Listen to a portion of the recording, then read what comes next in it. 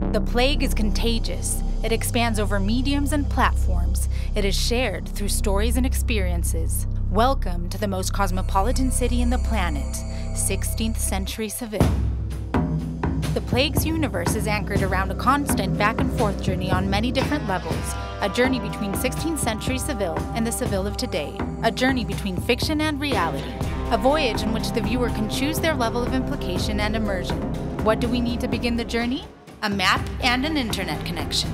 The map of Seville contains all the elements that are crossed and complemented, and at the same time serve as gateways into the series. How does the infection spread? A viewer watches an episode of The Plague and something calls his attention, an auto da fe. In order to find out more, they access the Wiki Plague, a collaborative site that condenses information derived from the plague both in the narrative fiction and the historical past. Storyline synopsis biographies, like the biography for the starring character in The Body House.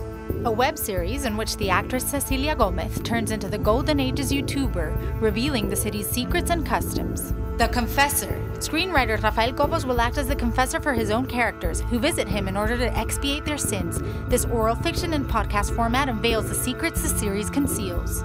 CGI Seville. Presented by two special effects enthusiasts who visit the sets and post-production rooms to reconstruct the creative process behind The Plague. The Grub, a cooking show in which chef Daniel del Toro teaches the series protagonists how to cook recipes from the 16th century adapted to the 21st century. There and Back. We arrive at the city's harbor where we can access There and Back, a web doc that explores the Seville of then and now through documents, dates, references, and insights from expert historians and the Plague's technical crew. The Inquisitors, a podcast with audio commentary from the series creators Alberto Rodriguez and Rafael Cobos, who guide the listeners through each of the episodes. The Plague's Golden Route. The Plague's Transmedia Universe spreads beyond the digital. People who visit Seville will run into golden rats that will take them on the Plague's Golden Route, a tour through the streets of the city that will connect physical spaces with historical references, filming anecdotes, and legends of the city, revealed through texts, images, audio, and video formats. The content takes on a life of its own beyond the series' narrative, promoted by a distribution strategy through owned and earned media.